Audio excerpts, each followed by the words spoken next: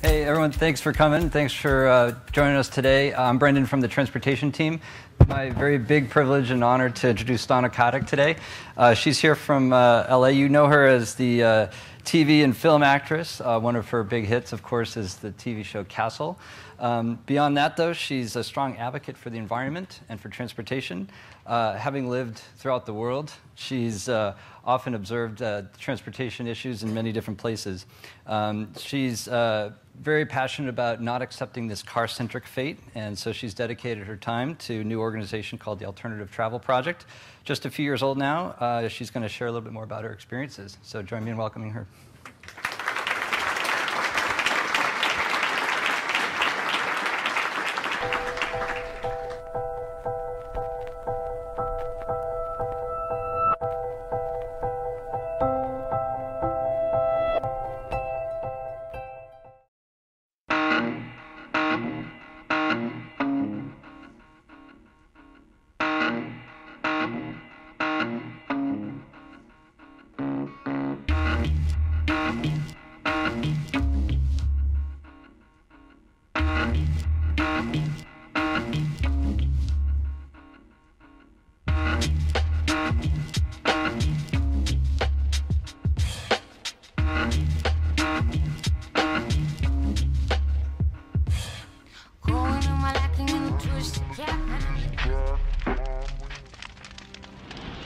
In the early 1900s, Henry Ford set out to make an automobile anyone could afford.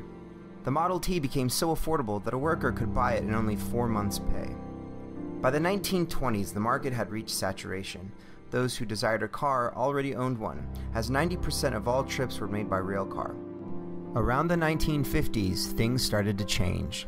The Streetcar Conspiracy, by the author and former U.S. Senate antitrust attorney Bradford Snell, refers to the allegations that GM and other companies like Firestone, through subsidiaries, purchased and dismantled trams, trolleys, and electric trains in many cities across the United States in order to eliminate the car industry's #1 competitor.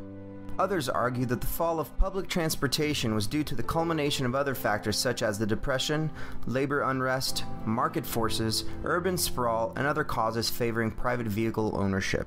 One author was quoted as saying, "Clearly, GM waged a war on electric traction. It was indeed an all-out assault, but by no means the single reason for the failure of rapid transit.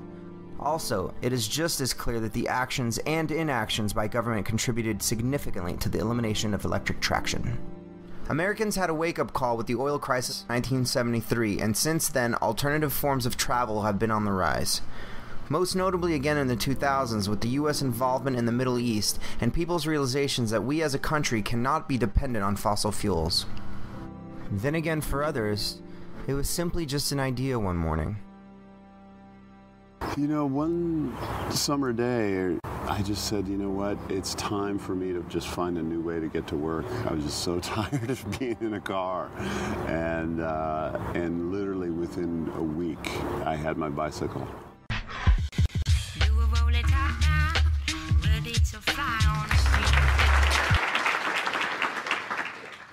Hi, my name is Stana Katic.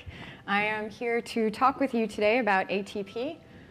Many of you know ATP to be adenosine triphosphate, the energy-carrying shuttle service molecule found in the cells of all living things. Not a very big deal, but to me, it's the acronym for one of my favorite nonprofits, the Alternative Travel Project. Oddly enough, it also happens to be a nonprofit that I founded.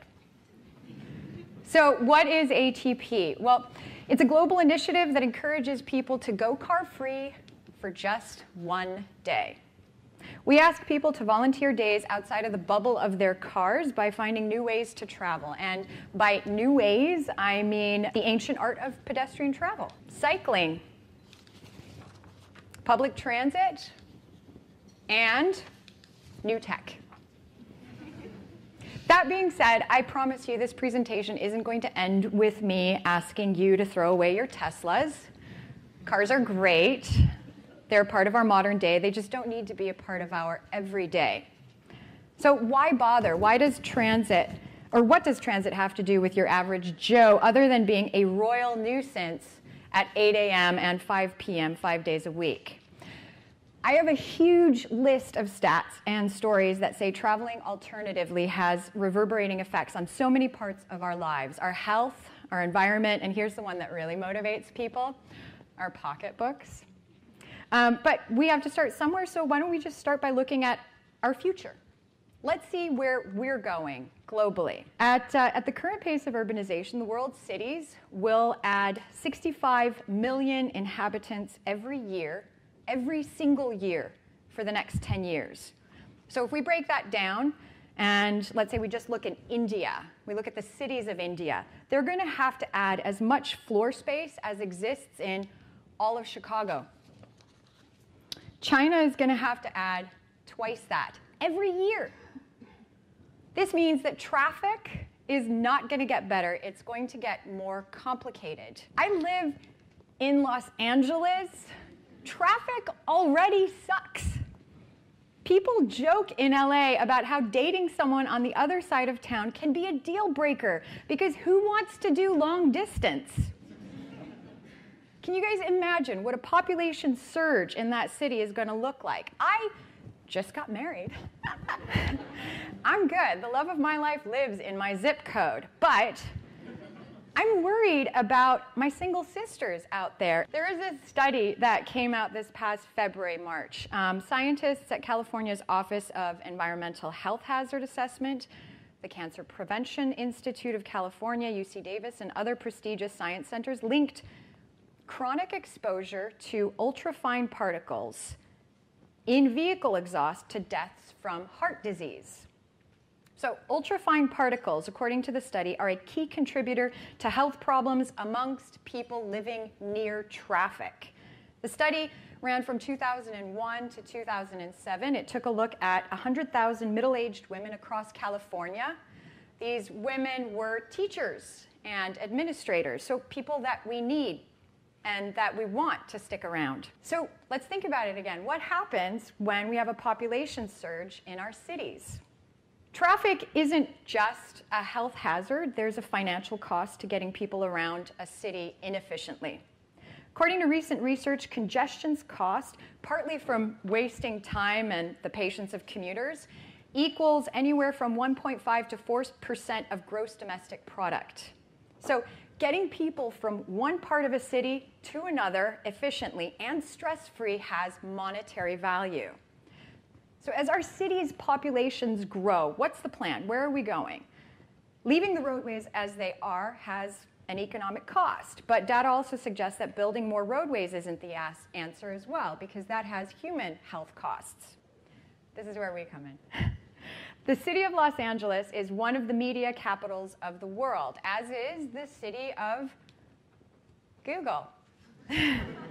We export lifestyle through our stories, through film, television, internet content, etc. And at ATP, we believe that places like Google and Los Angeles, or Hollywood, we believe we're unique on the global stage because we have an unparalleled potential to affect the vision of what an ideal lifestyle would and could be. Our media, our film and television tales, reach even the most remote international villages and yurts. What kind of tales and lifestyles are we going to be able to export when the majority of storytellers are bound to driving as a main mode of transit? Transit is a secondary thought when it comes to much of entertainment media content. But driving storytellers lead to driving scenes in movies. I know, I have to do them all the time. Our lives affect our inspiration and imagination, and that has reverberating effects. That has global effects. The messages that we plant in global consciousness now will dictate where we all go. With the extraordinary amount of creative talent and financial power that circulates through this part of the US, we can be at the forefront of technological breakthroughs and municipal services in an unprecedented way. And if we took a quick moment to improve something as simple as the way we get around, the benefits to health, the benefits to business and the environment would be astronomical. So I figure a city that draws some of the most creative people on the planet would be a fertile ground for problem solving the next generation's ideas of what metropolitan travel has to look like. There is a way to make it fun, inspiring, and safe. And at ATP, we are trying to be a part of disseminating that vision. Our first year, we asked people across the globe to volunteer days car-free, and the response was overwhelming. Stories came in from everywhere, from France, Belgium, South Africa, Argentina, Minnesota. I mean, everywhere. I've shared this one often. It's a good story, so bear with me if you've heard it before. There was a school in Romania that, as a result of this initiative, decided to take on the challenge and create car-free Fridays.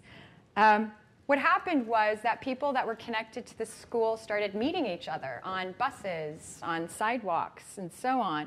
And a little over a year and a half later, there were 2 weddings as a direct result of the Alternative Travel Project initiative. Here's a photo. They now have children.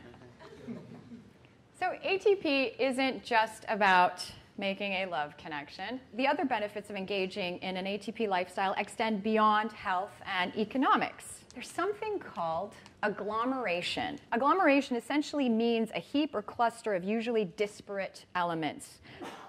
There's monetary value to agglomerating people through expanded transit. Planning scholars from UC Berkeley and Rutgers believe the numbers run anywhere from $1.5 million to $1.8 billion, depending on a city's size. And at Google, you guys are doing a fantastic job of re-envisioning transit. I know, because I read your bike vision statement, and if anyone here hasn't seen it, you should. It's very, very impressive. In Google's vision plan, you're a part of creating new infrastructure in which residents of all abilities from ages 8 to 80 will feel safe and comfortable doing things like riding around on a bicycle here. For a company that is at the forefront of making the imagined manifest, how many more moments of eureka, how many more ideas will you foster into reality by building the transit infrastructure that allows for agglomeration? ATP is working to inform and empower individuals to choose alternative means of transit. We see a future where, as cities all over the world grow, pedestrian travel, cyclists, cars, and public transit hold equal value for those building infrastructure. We are working to arm businesses and governments with the data necessary to comfortably justify building those facilities for the betterment of their economies and for the health and happiness of their citizens. That's where we want to go. And if we can, or if I can convince one of you in this room to use your molecular energy ATP to do some alternative travel ATP, and am therefore a part of a reverberating effect that reduces a person's risk of heart disease, or results in you saving money so you can take your loved one out to dinner, or spurs a chance meeting on a bike trail that figures out a way to save the polar bear, cure cancer, protect the Galapagos, or build that high-speed electric party train that gets us from San Francisco to LA in no time, then the places that we're going is going to be where everyone wants to be. So thank you.